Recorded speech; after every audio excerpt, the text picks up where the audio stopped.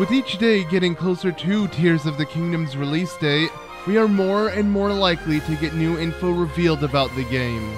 Even if Nintendo has revealed the game's final trailer before pre-release, that doesn't mean we won't get new information from other promotional material.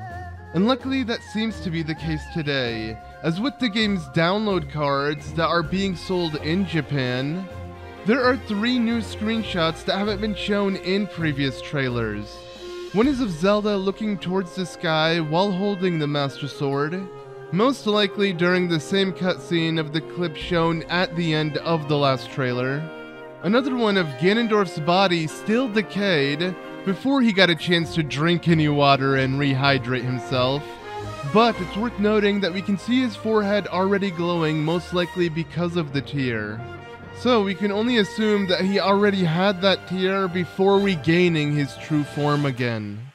And the last screenshot is the most interesting one that I want to talk about throughout this video. And it's of a shot of the mysterious tall figure's face. The same person who was speaking to Zelda in the last trailer while putting his hand on her shoulder. We see him standing along the mysterious tan woman that Zelda dresses up like.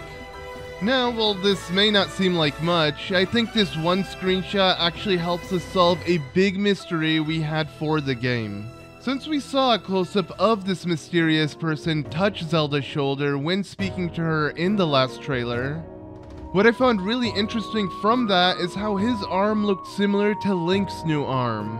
And we can most likely confirm that this is the same person, as outside his arm being similar, he also towered over Zelda, similar to how he is with this other woman, along with the orb that is on his right hand still being there, which may be holding a tear, similar to how Sidon carried his.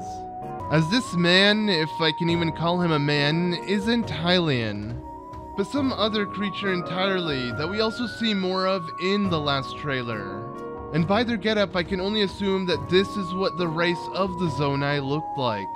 So what if this is the Zonai who lended Link the power in his arm? Since speaking about his looks, this person looks a lot like the drawing we see on the tapestry that shows 7 tears surrounding them, from the long ears and hair to the non-human face. So what if this tapestry was telling us of the legend of a previous Zonai hero, it being him, who presumably helped Hyrule retrieve all 7 tears, foreshadowing how Link may have to do the same. This is somewhat similar to how the Sheikah tapestry of Calamity Ganon shows the events of that legend's history. But no one could have made that connection with the new tapestry, as that character in the center didn't look like Link. And that's because during that time, it was a Zonai warrior and not a Hylian warrior. But of course, with the Zonai having completely vanished from Hyrule's current time, it is up now to a Hylian, it being Link, to once again repeat that legend's prophecy. And what if this mysterious person is also the hero who sealed Ganondorf's body way back, leaving his power as the arm that remained sealing Ganondorf until merging with Link? Of course, if that was the case, and this person is from the past, why would he show up now? Well, from what I can assume is that clearly these 2 mysterious characters most likely don't coexist in the same time frame as Breath of the Wild's time. As why would they only show up now after all of what happened throughout Hyrule's history? So what if these characters do come from the past and Zelda had time traveled to their time, learning about them and getting their help to save Hyrule in her time? Now please hear me out, as I would like to explain my reasoning behind this thought process. So, when we see Zelda fall below in the Reset trailer, we see a yellow aura emit out of her. This aura looks very similar to the Recall ability, which we also see Link attempt to use on the Master Sword.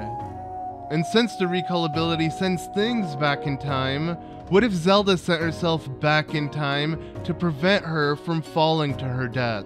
Similar to how Link will most likely be using it to restore the Master Sword by sending it back in time. But unlike Link only using the ability on certain objects to restore them or send them back where they fell from, Zelda used it on herself, sending her back in time. But whether she meant to go this far back or not, she ended up in the complete past during the era of the Zonai. And similar to how the Hylians have a never-ending prophecy that repeats itself, so do the Zonai. So Zelda meets their version of her, it being the Tan Woman. Which may be why she ends up dressing up like her and takes her tear. And Link, while not meeting the Zonai version of himself, still borrows his power through his arm. Having both of these prophesized characters of Hyrule connect to their Zonai counterparts in some way. Another thing that adds to this theory of Zelda presumably heading into Hyrule's past is how when we see Zelda at the very end of the trailer, she seems to be on the same platform we see in the sky in the beginning of the trailer. That being the one that resembles the Isle of Song from Skyward Sword. Yet when looking at how high the platform was when Zelda stood on it, we don't see it in the sky, since we can see so much landscape surrounding it. Yet when we see Link diving in the beginning of the trailer, we see that same platform but in the sky. So this could be the same platform but in Hyrule's past before it was brought back up to the sky. As most likely all these sky islands we find in the game are from the Zonai's past before they were hidden up there. I know this theory seems out there, but this entire game is gonna throw the lore for a spin with how many unexplained concepts have popped out of nowhere. So I think we shouldn't ground ourselves to simple Zelda logic. And this game may completely open up a new direction for Hyrule's past as it now involves the Zonai. And it's weird because we never really heard of the Zonai until Breath of the Wild, but now we're hearing so much about them and they seem to have their own history and lore throughout Hyrule. So maybe this game will merge both of them together and we'll figure out about this forgotten ancient tribe of Hyrule's past.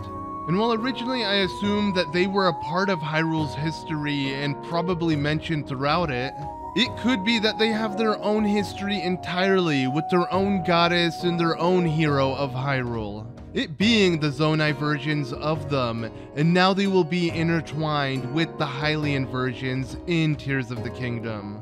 And this could be the true meaning behind the Ouroboros in the game's logo, with the dragon eating the tail of the other dragon, as two different histories are now intertwining together, becoming one.